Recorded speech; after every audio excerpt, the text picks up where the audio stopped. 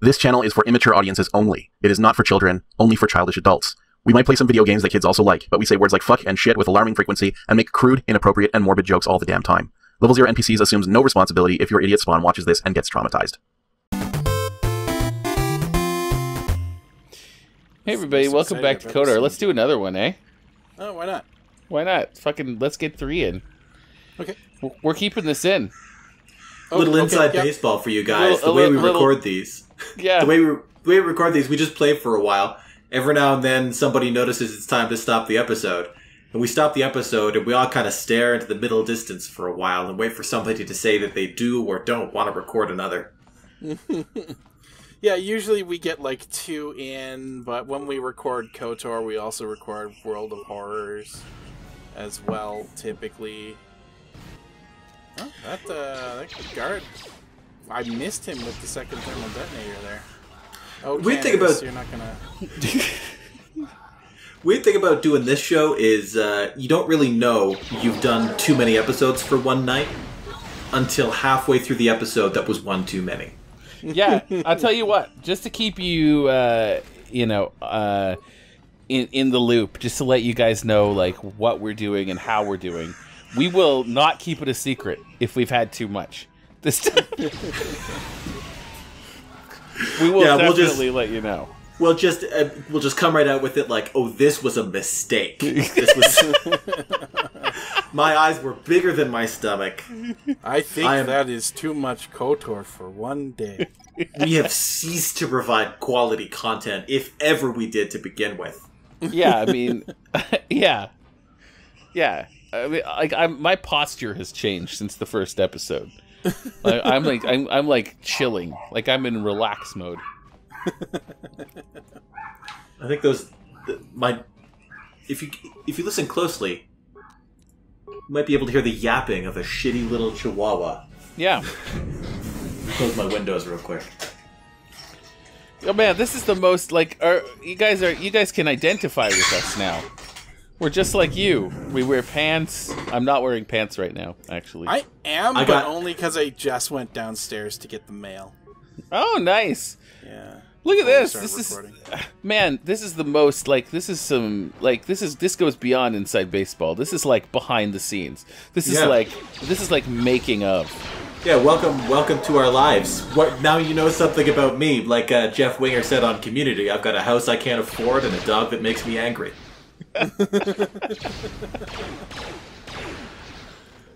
I am actually wearing pants. I lied about that. Aw. Well, they're shorts, so they're not really pants. Okay. They're half pants. Half pants. I have decided to wear my half pants today. To be clear to my viewers, I love all of the house pets. They're really my girlfriend's pets. I would probably not have them if I were alone. But they're delightful animals. It just happens that they make me very angry all the time, which is the main reason I wouldn't have them if left to my own druthers. But they are delightful, wonderful creatures, and they have very nice lives. It's just me who has a bad life, being angry all the time about the various animals that live in my home. Oh, there was another guy around the corner that I didn't notice. It's okay. Oh, no, Canderous. Hold on. There we go. It's okay, Alex. Like, this is the thing, right? Oh, Jesus. Okay, how come you guys aren't getting up? Oh, they will eventually. Guys? Guys? Are you okay? Oh, there's an access card. Like, definitely every time we throw a grenade, our companions just drop dead. And gas the room in the Spice Lab. Yes, please. Why is there gas? Oh, I guess this is a criminal hideout. All of those Rhodians were all wearing their spacesuits, ready to die in space. And ironically, if they had just put on their helmets, they would all be fine now. Yeah, but no. So it's just the room we're standing in. No! You guys got any more behind the scenes stuff you want to share? I've been having vivid hallucinations for the last 48 hours. Wow. Haven't been sleeping well, huh? No, they haven't been this bad since college, but I see like skittering shapes of like rats and things. They're very Lovecraftian hallucinations of like small creatures. They're definitely not real. There's no actual rodents in the house. I had several really, really visible hallucinations of a white cat, and our house cat is black. So it's been not great. It hasn't been ideal. What do you think is preventing you from sleeping? Just years of bad living and ongoing bad choices. All right. Well, I hope you get that fixed up. I've actually, I just finished up my last week at work before a lengthy vacation. I've got the next 9 days off. Oh, right, you were supposed to come and see me. Yeah, that's some more inside inside scoop into our personal lives. As you guys know, I used to live in Halifax with Matt. Luke used to live there as well. Luke and I both live and work in Edmonton, and I was going to fly back to Nova Scotia this week. But the world is ending. If you were listening to this in the future, years ago or months ago, the world almost ended because of a giant virus. I'll load them onto your datapad now. You can use those codes to steal the Ebonhawk right out of its hangar. Sell it to the highest bidder, ransome it back to Davik. Whatever you do, you'll make thousands. Thousands. It's actually a regularly sized virus. It's just unusually successful. Please, I've already told you the only useful thing I know. Just let me go before Davik figures out I'm missing. You haven't told me yet how you style your mustache like that. Yeah. Made the ruin the guards, so I better just kill you. Better up with... I think the reward one is very Noney. What? But I don't have anything else. Those Ebonhawk codes are worth a fortune. Isn't that enough? Please, just let me go. There's no world where I let you go. You come with me for a reward, or you die. Like... You core slime. I didn't survive through all that torture just to let you kill me. Yes, you did. Yeah, I'm afraid you did. That's the thing you don't understand about this. You did. That is exactly what you did. No, I bombed him mid-roundhouse. That dude was about to Chuck Norris me. You exploded him into... Whoa. Like, his kick was propelled by the force of the explosion there. Done. This must be the room I gassed. Or maybe just it's an extra... Hey, more ion grenades. I have infinite, but it never hurts to have more numbers. And credits. Zalbar's not doing so hot. Yeah, we've all taken some damage, except for Candace. He's doing surprisingly well. I think the reason I hallucinate cats when I hallucinate is that I hate cats the way most people hate spiders. You have a complicated relationship with animals. Yeah, I believe all animals should be treated with, like respect and dignity. Like, I try to be very kind to Lisa's pets. But also, like, I just cannot abide the presence of a cat. It's like walking through cobwebs. It makes me so upset and uncomfortable. Damn. Arnold. Damn. Arnold. Damn. Arnold. Disable the Damn. security system on the hangar door. Okay. Access to open all disable hangar security. Overload this terminal. I love that that's a thing. Yeah. It's just a thing in this universe. Yeah. Every computer terminal has a just fucking a lightning machine. Bombing the whole planet. It's got like a steampunk Tesla lightning device inside every computer. Oh, damn those Liz. I can't believe they're bombing everything. Can you believe that? That's crazy. Sorry, but that ain't gonna happen. I'll take care of them, Davik. I've been looking forward to this for a long time. Make it quick, Carlo. The Sith mean business. If we don't get to our ships and find somewhere safe, the bombs they're dropping will kill us all. These guys seem like they're from wholly different genres.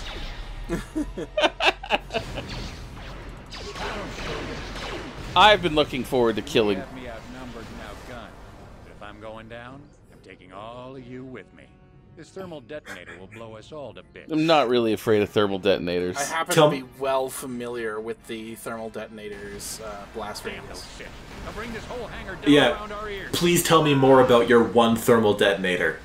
Please continue to mansplain thermal detonators to me. Oh, cool. I'm just going to steal everything you have. Davik's purple war suit. Davik's visor. Can I loot your corpse?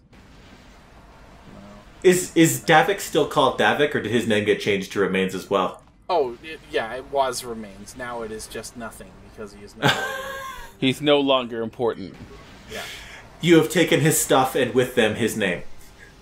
Yeah, let's get this ship fired up. We'll pick up the rest of your friends, and then we'll have to get off this. No, you know, it'd be cool if we didn't pick up our friends.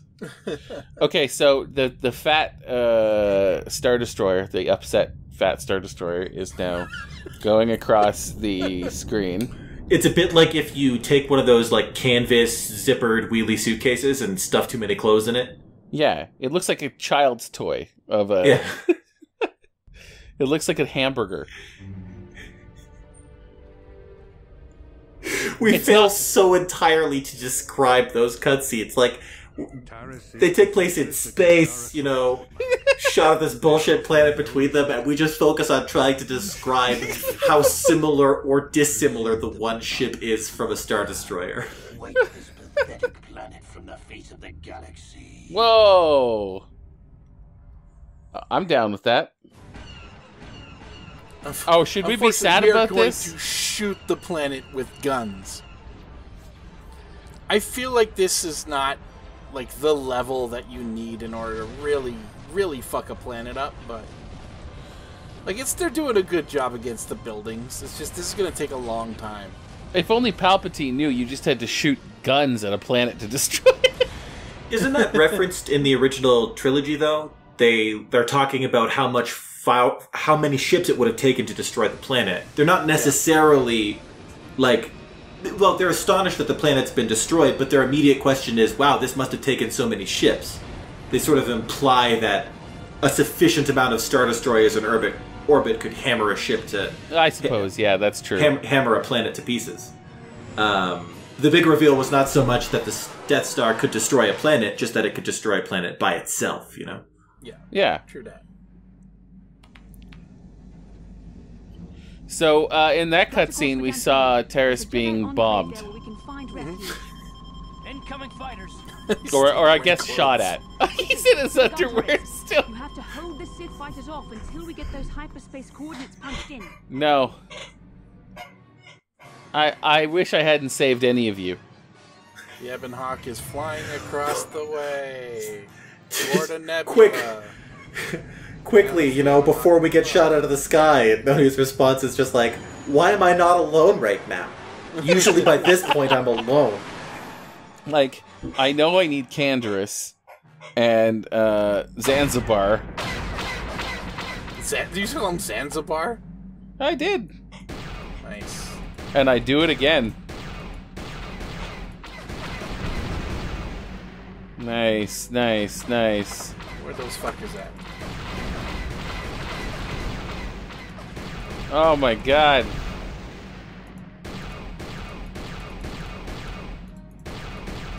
It's hard to shoot things. Bless whoever invented targeting computers later on. Why does this turret not shoot grenades? Yeah. We are a little out of our element here. I love that it took like 1,000 years for somebody to invent a targeting computer, and a really shitty one too. Oh yeah. It's because of space magic.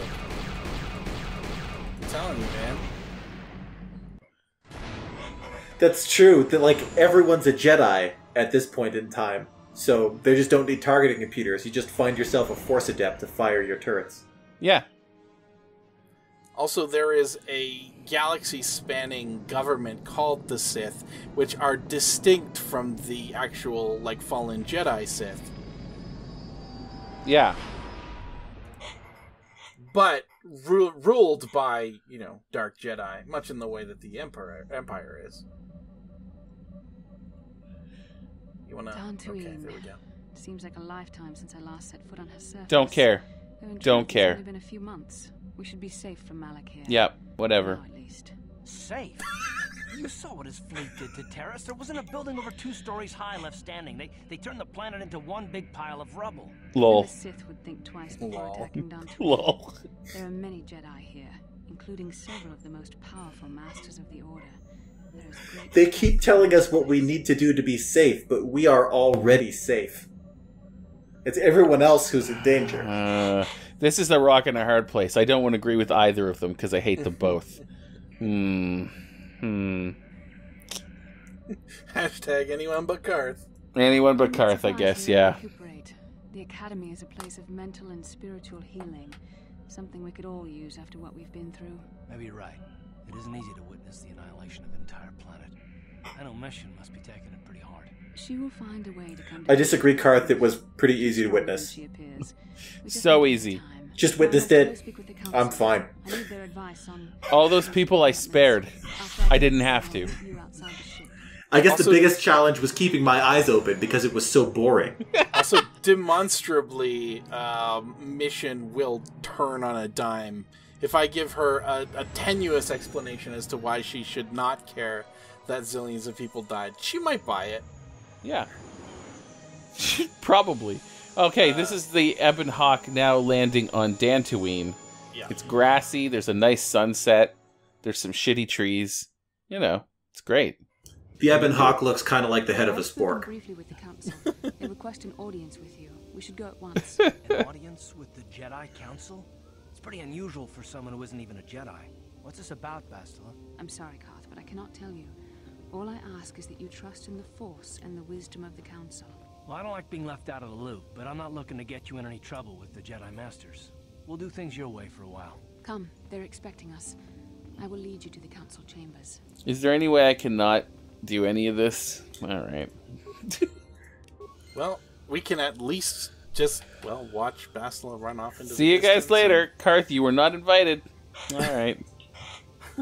Oh, look, the bumbling fuckwit protocol droids are shinier in this corner of the galaxy. Yeah. I think we're out of time Jedi again, are we? them more often, but yeah, we are out of time. So, next episode, Dantooine. Dantooine. On Dantooine. Daniel Tooine. Thanks for tuning in again, folks. Yeah. Thanks for adjusting your tuning knobs. Yeah. Thanks for grabbing the dials on your computer monitor and listening to sort of a staticky whistling noise and ribbons of color swimming across your screen until you hear our familiar voices here at this frequency. Oh, shit. All right. Goodbye, everybody. We'll see you next time. Bye, everyone. Stay safe. I never know what that word's going to be until it comes out. No. Bye, everyone. Bye.